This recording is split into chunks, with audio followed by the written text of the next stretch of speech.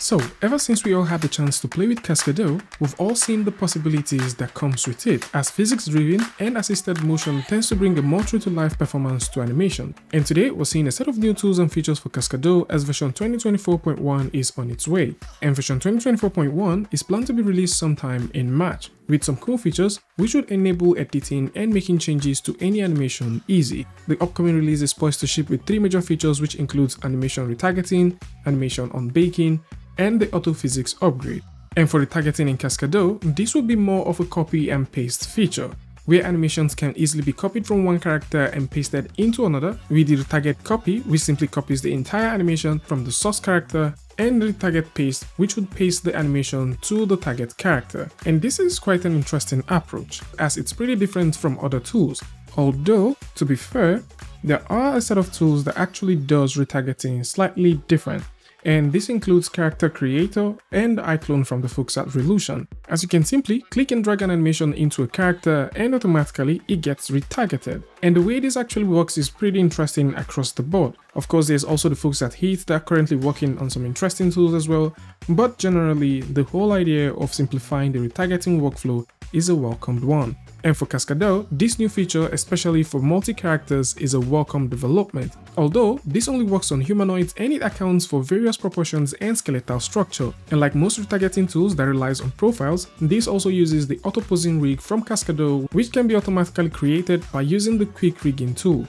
Animation on baking is also a new feature coming to Cascadeur 2024.1.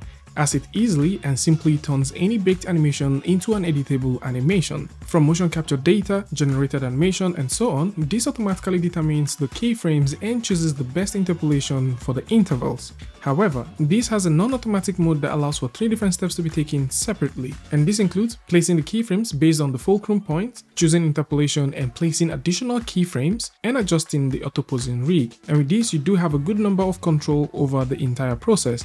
The Autop Physics upgrade is also another beautiful addition to Cascadeur, as it's received a good number of updates in the past, and recently we also have some more interesting ones. All of these updates are both visual and functional. In 2024.1, animators will be able to interact with object and environment assets, and of course this includes static and moving objects.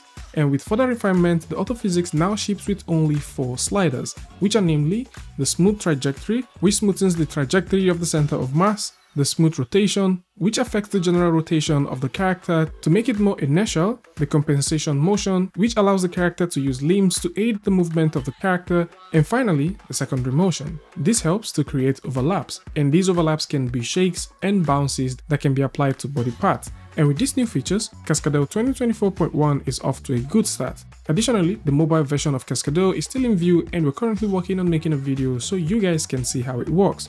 So, this is it. For those who are thinking about exploring or checking out these, then links to them is going to be in the description, so do well to check them out. Cascadeur is looking super nice, and for those who are thinking about exploring 2024.1, sometime in March this will be available for all. Tell me what you guys think about this one in the comment section, and of course if you like this video or you like something from this, you can go ahead and give a like and don't forget to share with a friend. And until I see you guys in the next one, peace.